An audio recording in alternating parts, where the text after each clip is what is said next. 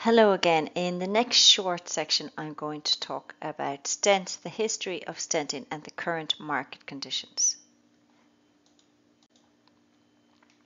First of all, what is a stent? It's a type of wire mesh that fits within the artery, and it helps to push plaque to the side of the artery and open up the artery again to allow blood to flow. So a stent is used when somebody has occlusion of their artery. They might have plaque buildup, and inevitably this is going to cause a heart attack when blood stops flowing due to occlusion of the artery. So the stent has been it's been a game changer in coronary care, and it certainly has saved many lives. It's inserted during the PTCA procedure, which is percutaneous transluminary coronary angioplasty, which I'll explain momentarily. So what happens is that the stent, which is here, it's mounted onto a plastic balloon, and there is a guide wire which guides the whole structure through the artery up to the place where the occlusion has happened. The balloon is then inflated, and therefore the stent takes its shape against the blood vessel wall. The balloon then can be deflated and pulled back out of the artery, and the stent stays open and keeps the plaque in place. And I'll post a video of this stenting procedure separately to this. There's two types of stents. There's bare metal stents and there's drug-eluting stents, and these are the stents used in coronary care. There's many different types of stents for other parts of the body. There's urethral stents and renal stents, but for the purpose of this, we're going to talk about coronary stents, which are used to treat blood vessels in the heart. So I have a brief history of stenting. So percutaneous transluminary coronary angioplasty was pioneered by Grunsig in 1977. And as I said, it was truly remarkable, and it was a big game changer. So percutaneous is through the skin, transluminal across the lumen of the coronary artery. And here's another simplistic animation. So we have a guide wire here that's pushing a deflated balloon to a place in the artery where plaque buildup has happened. The balloon is inflated, it pushes the plaque to the side, and the balloon is deflated and removed. So this was a game changer, but what happened was the wall of the coronary artery became weakened after balloon dilation. So there was a weakening here of the artery, and sometimes when the balloon was pulled back, the artery would collapse in on itself again and would lead to occlusion and have fatal consequences. And this happened in about 30 to 40% of cases. A second problem also became evident. So if a collapse didn't happen, in 30% of cases, arteries began to close up again shortly after balloon angioplasty. And there was various devices pioneered, lasers, tiny shavers to shave the plaque, rotational polishers to try and get rid of the plaque that way. And these were all experimented with. Tools were miniaturized to be able to be delivered by catheter to the artery site, and the term keyhole surgery came into common usage. So it was a time where there was a lot of innovation in medical devices. One device that was pioneered at this time was the stent. And the stent, as we've seen, is a metal tube or scaffold that inserts into the artery after balloon angioplasty. So the stent itself is mounted on a balloon and is opened when placed into the coronary artery. And the stent that is credited would be one of the first to market is the Palmas and Schatz stent. Others in Europe were developing their own designs around the same time. And as I said, it was a real time of innovation in stent designs. This is an example of the early Palmas Schatz stent design. So the first stenting procedure was performed in 1986 by Puel and Sigwart. It prevented vessel closure during the angioplasty, and it reduced the incidence of angiographic restenosis.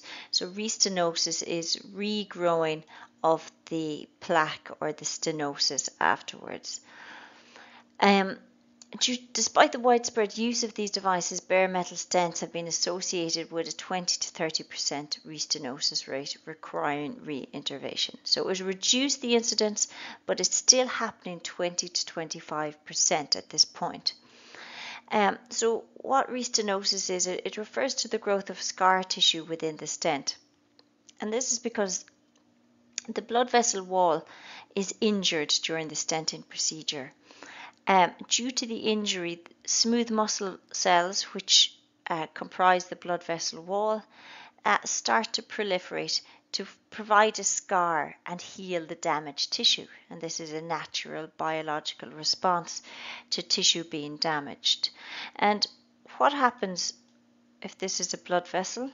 When you start to get these smooth muscle cells proliferating to form a scar, you get a scar formation on both sides.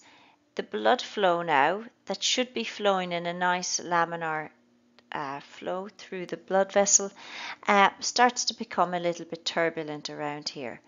And red blood cells start to stick together, and you start to get blood clotting, and you can get extra plaque formation. So you can get a blood clot, this might get dislodged, it might move upstream, and you have a restenosis or reblocking of the artery.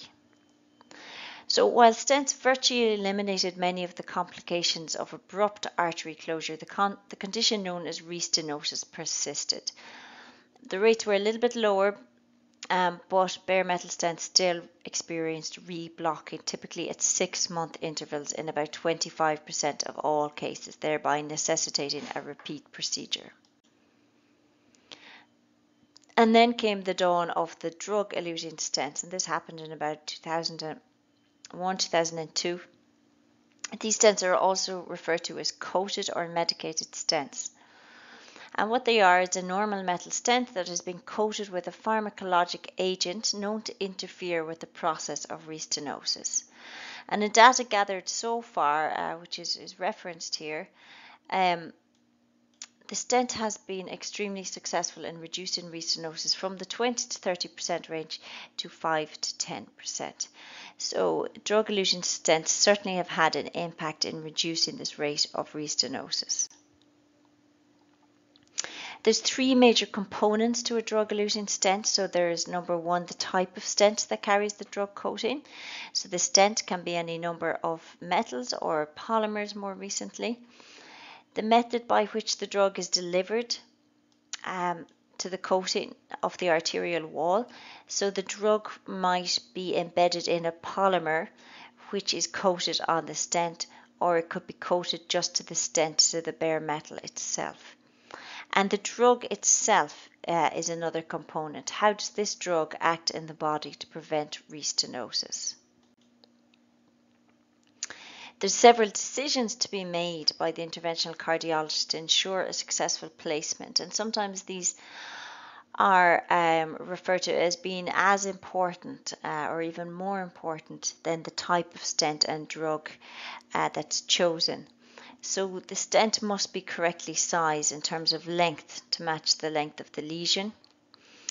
The sizing of the diameter must be correct to match the thickness of the healthy part of the artery.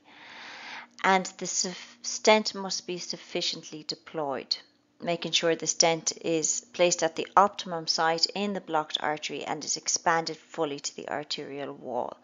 So there's quite a bit of skill in determining the type, the length, the diameter of the stent, the type of stent that best matches that patient, and then the surgery itself. And they're all going to affect the outcome of that patient and as to whether restenosis will occur again.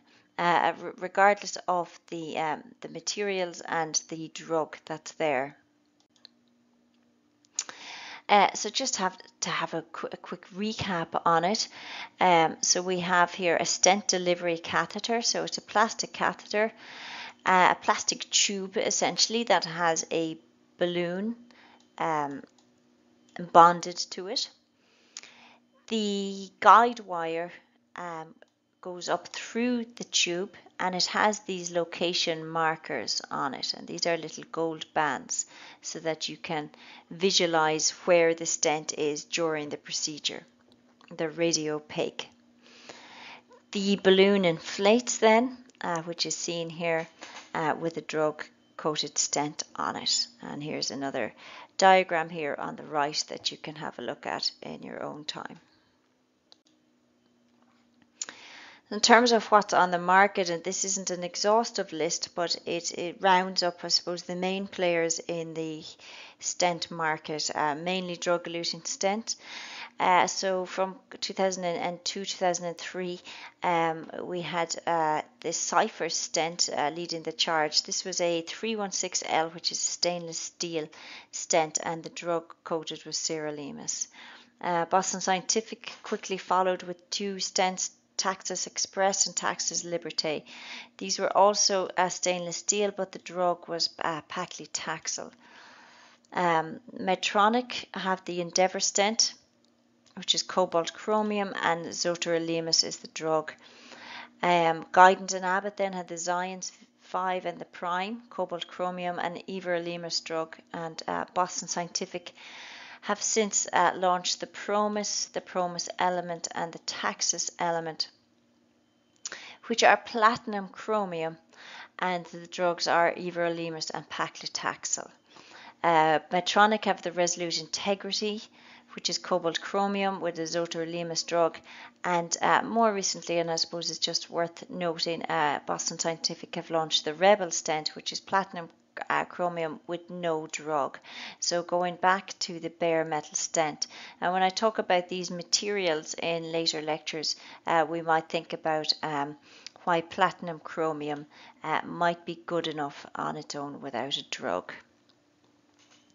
In terms of the differences between the drugs, so I'll talk about the differences between these materials in the next section, but the differences in the drug. So sirolimus, zotreremus, everolimus are all immune suppressing drugs. So they're suppressing the immune system and basically telling the immune system not to see the stent as a foreign body and not to produce scar tissue, so reduce restenosis. Paclitaxel then is a chemotherapy drug. Its job is to kill cells, so it targets the scar formation in that manner. So that completes the section on stents, and next we're going to talk about the different materials that are used in the fabrication of these devices.